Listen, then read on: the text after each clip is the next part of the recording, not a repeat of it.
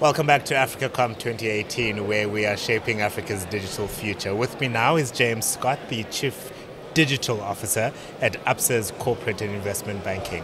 Thank you very much for joining us this afternoon. Thanks for having me. How will open banking enable the fintech space, if you like?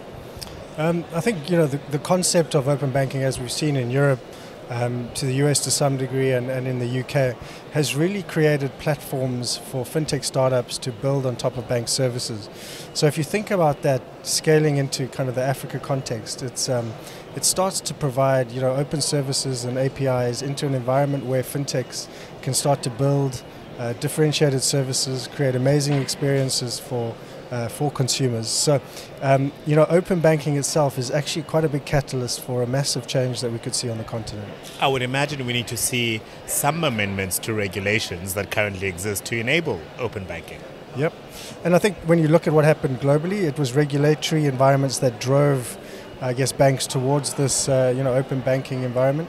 In Africa, we haven't seen that yet, but we've seen a lot of banks and telcos and other providers starting to play in this kind of open API space. So, although regulatory environments can be a catalyst for the change, it doesn't necessarily need to be the key driver. Is this a threat to traditional banking? It really depends on how you look at it. I think there are points of value in the ecosystem that maybe incumbent financial institutions generate revenue from today that are under threat. But if you look at this from a distribution and an opportunity point of view, leveraging these core services and creating capabilities into environments where there's massive scale that exists, this can only be really good for financial services and the ecosystems that sit around it. And who's driving this trend? I think we've seen the trend explode kind of more globally in Europe, particularly in the UK.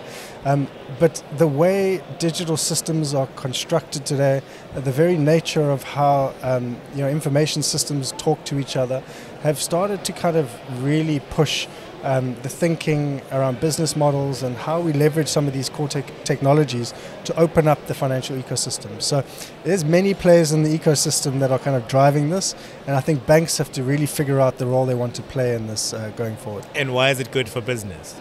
I think that distributing more product and relevant product and services to the right kind of consumers in the right way is great for business. Always. Thank you very much, James Scott. Thank you very much for joining us. Thanks.